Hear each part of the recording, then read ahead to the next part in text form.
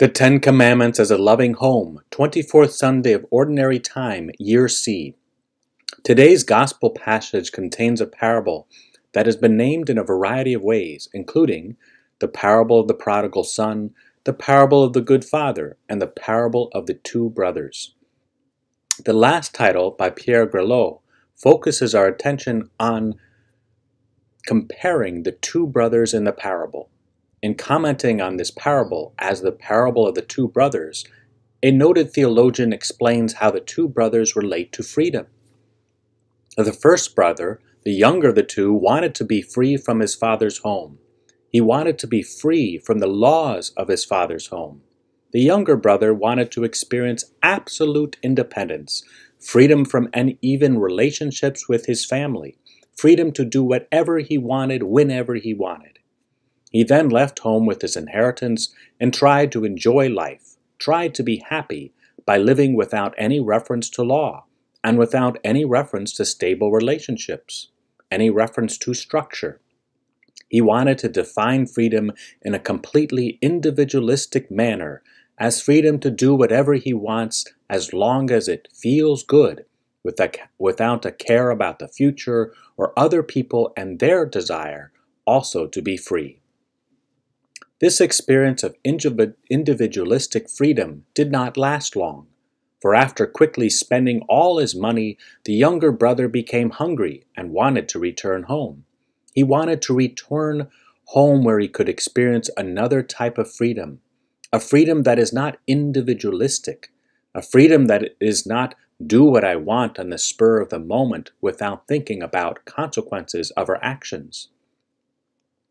Hungry and feeling alone, the younger brother wanted to experience a freedom which the theologian identifies as shared freedom. Shared freedom since those sharing the freedom can relate to another and mutually support one another, since they agree to live in a house that is structured by the 10 Commandments given to us by God the Father, our Heavenly Father.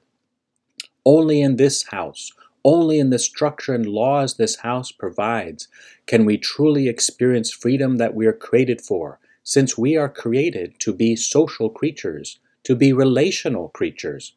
We are relational creatures, social creatures, because we are created in the image and likeness of God, who is relational, because God is triune, a trinity of persons.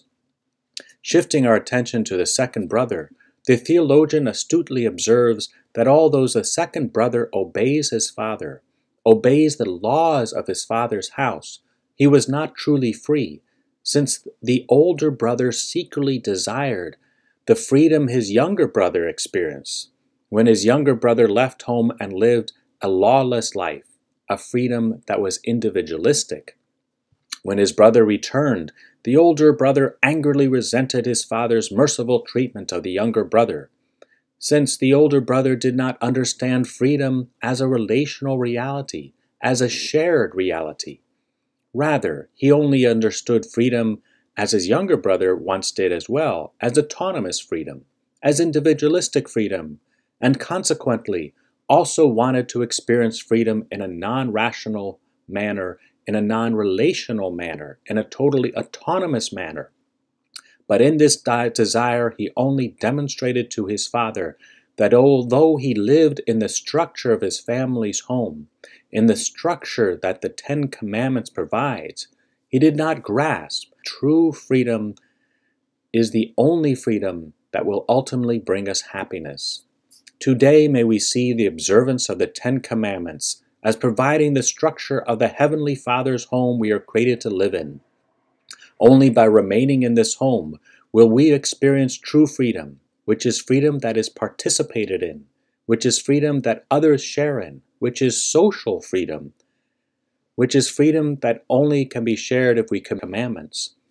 When we experience difficulty and even failure in living up to the requirement of the 10 Commandments, when we are tempted to run away from the home created by us by God to experience another kind of freedom that will always end up in disappointment, always end up in frustration, may we respond by relying on the new law given to us through Jesus Christ, the new law that does not replace the 10 Commandments, but allows us to live the Ten Commandments in a joyful way, where we see the Ten Commandments as the way to be social, relational.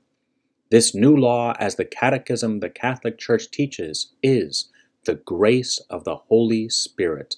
God bless.